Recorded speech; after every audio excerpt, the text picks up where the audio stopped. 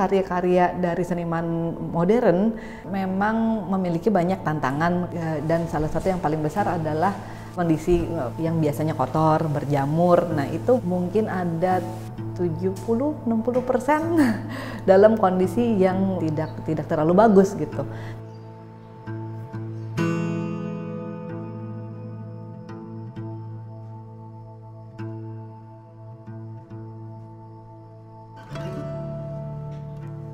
While artworks from renowned masters like Affandi, Hendra Gunawan, and Sujoyono are celebrated internationally, most pieces by Indonesian painters remain within the country, often ravaged not only by the country's climate, but also by its past.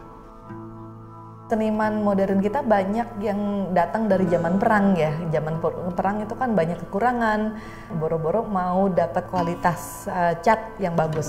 Waktu zaman-zaman perang itu banyak bahan-bahan yang diracik atau diolah sendiri gitu, dan banyak seniman kita menggunakan bahan-bahan yang eksperimental.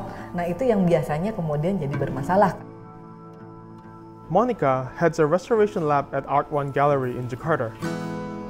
Together with her team, she restores many of these paintings to their former glory. Merestorasi lukisan biasanya kita bagi dalam 2 step. Jadi awal-awal biasanya kita memperbaiki struktur, misal ada kerusakan yang hubungannya dengan struktur kanvas si lukisan, apakah itu dia ada bolong, apakah dia ada robek, ataukah dia ada lecet.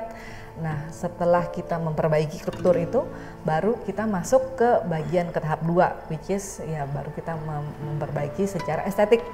Nah apakah di situ ada kehilangan warna, nah kita masukkan warna yang falling out color ya gitu.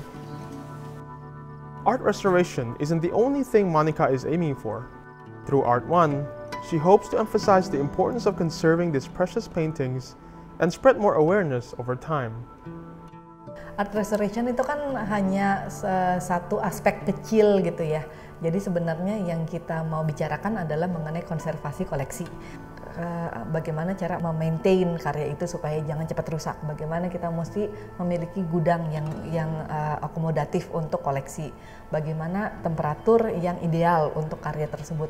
Karya-karya milik pemerintah tuh masih banyak. Saya rasa ruang untuk penyimpanannya masih diperlukan lebih banyak lagi, tempat penyimpanan yang lebih bagus atau lebih terjaga.